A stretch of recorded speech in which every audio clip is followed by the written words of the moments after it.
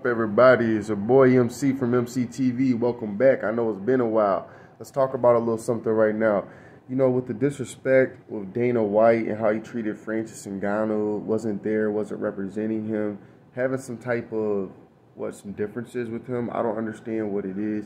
Francis Ngannou seems like a very humble man. He's bringing a lot of attention. He's done a lot of great things in the sport, and he's came from nothing. I think he's already paid his respects to Dana White. I think Dana White really disrespected him, and just because he allowed Conor McGregor to box Floyd Mayweather, and Dana White just has something against boxing. That's disrespectful in itself alone.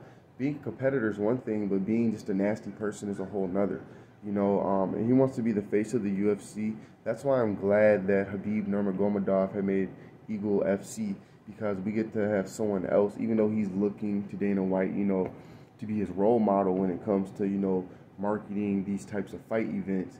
We still have something else to look forward to seeing other than Dana White. It gets boring and played out, seeing this fake face, money-hungry dude who's not paying his fighters what they deserve. These guys are truly injuring themselves in the ring, life-threatening injuries. But yeah, let's get to the meat of this topic. And what I want to talk about is Tyson Fury. I know it took a while to get there, over a minute, but Tyson Fury is an absolute cheating fake. I'm not ever going to dismiss that fact right there. He cheated against Deontay Wilder 3 different times, steroids arguably on all 3 different times, can't even fight in his own country till this day.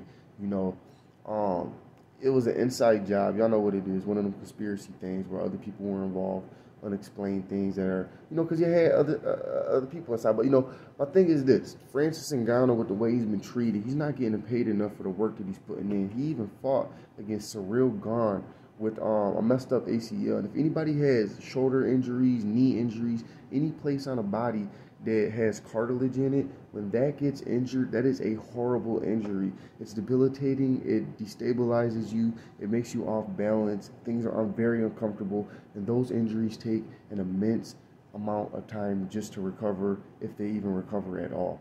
And Ngannou went in there with them knee pads, and he did what he had to do, you know what I'm saying, and he did his thing.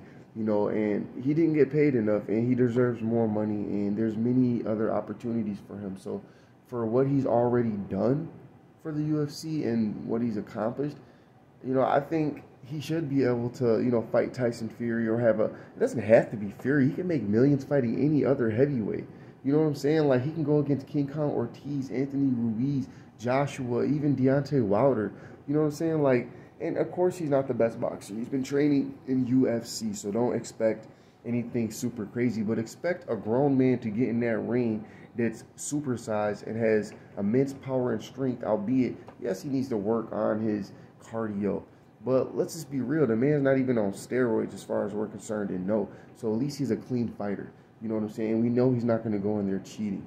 And he does have a chance, and considering how far he's evolved in the octagon, I think he could do anything inside of that ring with some boxing gloves on. I think he could knock the hell out of Tyson Fury. In fact, I don't think Tyson Fury's fought a guy as big as Francis Ngannou, and a guy that possesses that much power. Give Francis Ngannou 6 months to a year to keep his weight and focus nothing but on stamina and cardio and just boxing IQ. I guarantee you'll have a different monster in that ring. $2 million. I heard, I don't know if someone's trying to recruit him to a different, Ngannou trying to recruit him to a different boxing camp, to a fighting camp, MMA camp, or what, or if that was Tyson Fury's offer, but $2 million is a little shy.